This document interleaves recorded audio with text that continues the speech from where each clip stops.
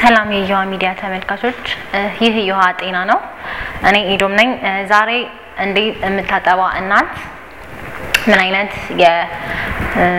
የምግብ ፍላጎት ይኖራታል ወይ ምን አይነት የኒውትሪየንት ፍላጎት ይኖራታል እነሱን ደግሞ እንዴት ራሷን ትሪት ማድረግና ለልጇ ተገቢ የሆነ የጡት ወተትን ማድረስ ትችላለች የሚለውን የተወሰነ ነገር እላችኋለሁ አብራችሁን ቆዩ ወደ ዮሃ ሚዲያ ኳንደና መጡ ይህ Eyoha ጤና የተሰኘው ዝግጅታችን ነው የኢትዮጵያውያንን ጤና ለማሻሻል ይረዳሉ ያልናቸውን እንዲሁም በእናንተ በተመልካቾቻችን የተጠየቅነውን ጤና ነክ መረጃዎች ይዘን ቀርበናል ሌሎች ከጤና ጋር ተያያዥነት ያላቸው መረጃዎች ለማግኘት Eyoha ሚዲያን ሰብስክራይብ እንዲያደርጉ እንጋብዞታለን እሺ ተመልሼ መጥቻለሁ ቅድም ልላችሁ እንደሞከርኩት የምታጠባ እናት በምን አይነት ሁኔታ የራሷንም ሆነ የልጇን ጤና መጠበቅ በምግቦቿ መጠበቅ ትችላለች የሚለውን ነው የምናየው የእናት ጡት ወተት ሁሉም እናት ለልጇ መስጠት የምትችለው ተፈጥሯዊ ስጦታ ነው ግን በዚህ ሰዓት የእናቲቱ የምግብ ፍላጎት ወይም የኒውትሪየንት ፍላጎት ይጨምራል ምክንያቱም የምትወስዳቸው ነገሮች ለሷም ለልጇም ስለሚሆኑ ማለት ነው ስለዚህ በዚህ በምታጠባበት ሰዓት የምትመገባቸው ምግቦች ለልጇም ሆነ ለራሷ ጤና እጅግ ወሳኝ ናቸው እንዲሁም የወተቱንም ኳሊቲ ወይም ጥራት ለልጁ የሚደርሰውንም ወተት ይዘትና ጣም ላይ የራሱ የሆነ ኢፌክት ስላለው የተመጣጠነና በኒውትሪየንት የበለጸገ ምግብን መመገብ ይኖርባታል እንዲሁም የምትመገበው ምግብ የራሷንም ጤና መጠበቅ ስላለበት ተገቢ የሆነ በኒውትሪየንት የበለጸገና የተመጣጠነ ምግብ መመገብ አለባት እንደሚታወቀው ይህ የእናት ጡት ወተት እጅግ በጣም ብዙ ንጥረ ነገሮች ወይም ኒውትሪየንቶችን በውስጡ አካቶ ይዛል ይሄንንም ስላችሁ የእናት ጡት ወተት ከቪታሚን ዲ በስተቀር አንድ ህፃን ልጅ በተለይ ከ6 ወር በፊት ማለትም እስከ 6 ወር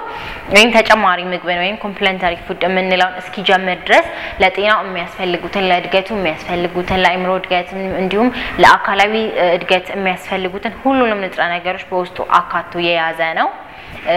ይህ ማለት ልጅ እስከ 6 ወር የእናት ጡት ወተትን ነው የሚመገበው ስለዚህ እስከ 6 ወር የሚያስፈልገውን ሁሉንም ንጥረ ነገሮች በውስጡ አካቶ የያዘ ነው ኤክሰፕት ቪታሚን ዲ ማለት ነው እንዲሁም ይህ የእናት ጡት ወተት ከ19 እስከ 23 ኪሎ ካሎሪን ከ3 እስከ 4% ደግሞ ፕሮቲንን እና ከ28 እስከ 32% ፋትን በተጨማሪም ደግሞ ላክቶስን በውስጡ ይዞ ይገኛል የእናት ጡት ወተት እናቱ በምታጠባበት ሰዓትና ያጠባሽ በቆየችበት የጊዜ ሂደት ይዘቱና ኮምፖዚሽኑ ሊለያይ ይችላል ይሄንንም ስላችሁ በመጀመሪያዎቹ ወራት ያለው የእናት ጡት ወተት ቀጭንና የኒውትሪየንት መጠኑ አነስ ያለ ነው ይህ ማለት ይህ ቀጭን ወተት የልጁን ጥም ብቻ ለማርካት የሚሆን ነው ግን ልጁ በአካልም በአይምሮም እያደገ ሲሄድ ወይም የምታጠባበት ጊዜ በቆየ ቁጥር ደግሞ ወተቱ እየወፈረና የፋት መጠኑ እየጨመረ እንዲሁም ሌሎች ተጨማሪ ንጥረ ነገሮችንም እያካተተ ይሄዳል ማለት ነው ይህ የእናት ጡት ወተት በተፈጥሮ ተመጥኖ የተቀመጠ ነው ይሄንንም ስላችሁ ይዘቱና ኮምፖዚሽኑ ያን ያህል በምግብ ብቻ የሚመጣ ሳይሆን በተፈጥሮ የተቀመጠ ነው ነገር ግን አንዳንድ ምግቦች አሉ ይሄንን የእናት ጡት ወተት ይዘት ሊቀይሩ የሚችሉ ማለት ነው ይሄንንም ተገቢ የሆኑ ንጥረ ነገሮችን በመውሰድ ማስተካከል ይቻላል ማለት ነው እንዲሁም በዚህ በምታጠባበት ወቅት የእናቲቱ የኢነርጂ ኤክስፔንዲቸር ወይም የምታወጣው ኢነርጂ ሊጨምር ይችላል ስለዚህ የምግብ ፍላጎቷ ይጨምራል ይሄም የሚሆነው ደግሞ አንዳንድ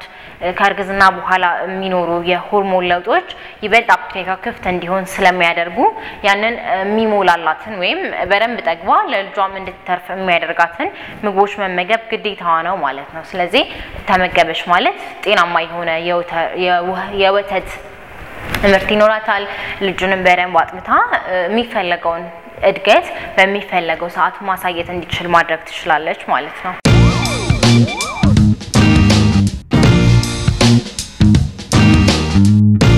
እሺ ከሌላችሁ እንደሞከርኩት የምታጠባ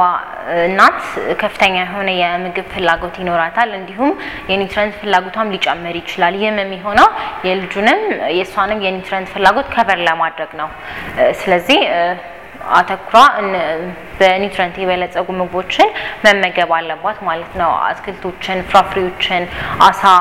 እንዲሁም ስጋ የበሬም ሊሆን ይችላል የዶሮ ስጋም እንዲሁም ሌሎች የስጋ ምርቶችንም መጠቀም ትችላለች ግን እዚህ ጋር መሰመር ያለበት ነገር እነዚህ ፕሮሰስድ ፉድ ምንላቸው ወይም ፋብሪኬትድ የሆኑ ምግቦችን በጣም መቀነስ አለባት ምክንያቱም ከፍተኛ የሆነ ካሎሪና የስኳርና የጨው መጠናቸው እንዲሁም ሌሎች ለሌላ በሽታ ሊያጋልጡ የሚችሉ ነገሮችን በውስጣቸው አካተው ስለሚይዙ ማለት ነው የጡት ወተት ውስጥ የሚገኙ ንጥረ ነገሮች በሁለት አይነት መንገድ የሚገኙ ናቸው የመጀመሪያው በተፈጥሮ የሚገኙ ወይም እንዲሁም በሚመገቧቸው ምግቦች ላይ ዲፔንድ የሆኑ ናቸው ሌላኛዎቹ ደግሞ በተፈጥሮ የሚገኙና ምንም ብትመገብም ባትመገብም ያንን ይዘታቸውን ይዘው የሚቆዩ ናቸው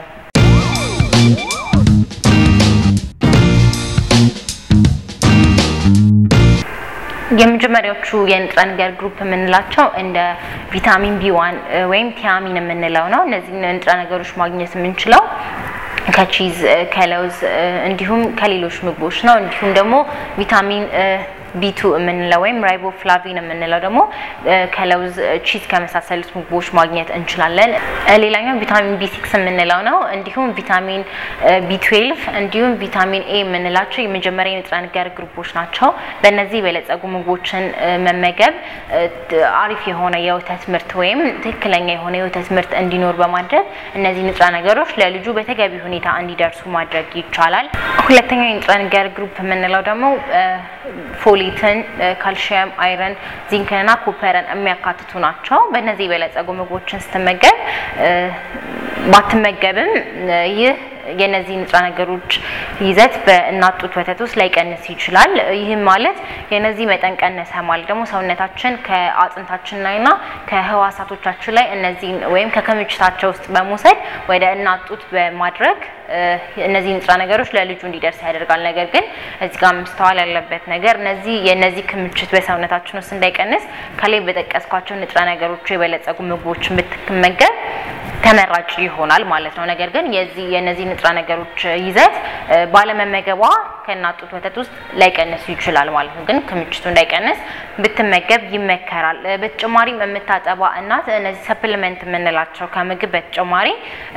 ሌላ የጤና ጥቅም ያላቸው ወይም ሌላ የጎደለውን ነገር የሚሞሉ ሰፕሊመንት ምንላቸውን ብትወስድ ይመከራል እንደ መልቲ ቫይታሚን ምንላቸው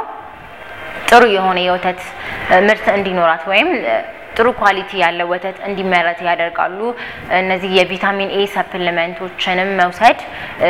ተገቢ የሆነ የወተት ምርት እንዲኖር ያደርጋል ስለዚህ እነዚህ መጠቀም ትችላለች ማለት ነው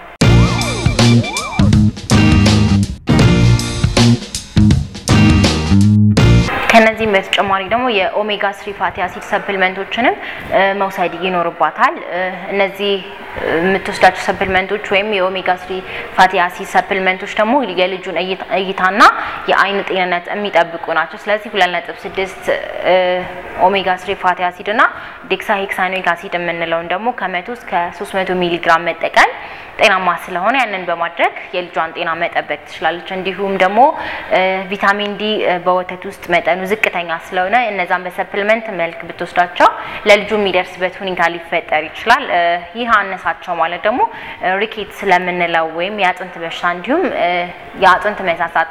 ሊጋለጡ ስለሚችሉ እነዚህን የቪታሚን ዲ ሰፕሊመንቶች ጤናማ በሆነ ወይም ሪኮመንድድ ሆኖ በተቀመጠው መልኩ መውሰድ አመርቂ ውጤት ይኖረዋል ማለት ነው እንዲሁም በተጨማሪ የምታጠባ ሴት ብዙ የፈሳሽ ፍላጎት ሊኖራት ይችላል ምክንያቱም በወተት መልክ የምትወስዳቸው ፈሳሾች ሊወጡ ስለሚችሉ ተገቢ የሆኑ ፈሳሾችን መውሰድ ይኖርባታል እንዲሁም በጣም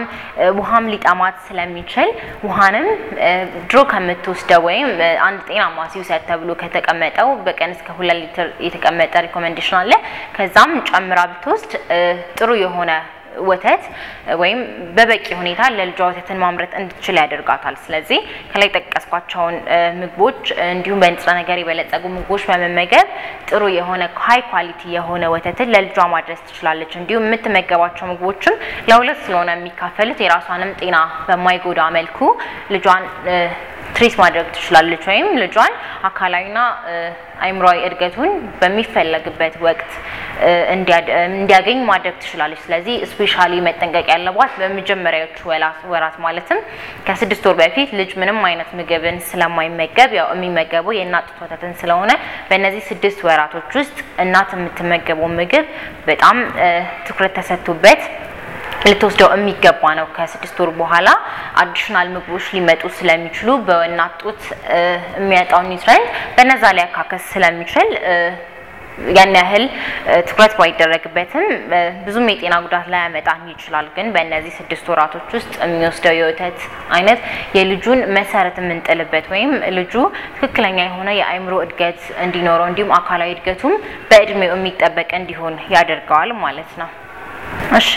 ዲን ነበር ቆይታችን የተወሰነ ነጥቦችን አግኝታችሁበታል ብዬ አስባለሁ ለነበረን ቆይታ እጅግ አመሰግናለሁ በቀጣይ ሌሎች ቪዲዮዎችን ይዤ እቀርባለሁ Eyoha ሚዲያን ሰብስክራይብ ማድረግ እንዳትረሱ አመሰግናለሁ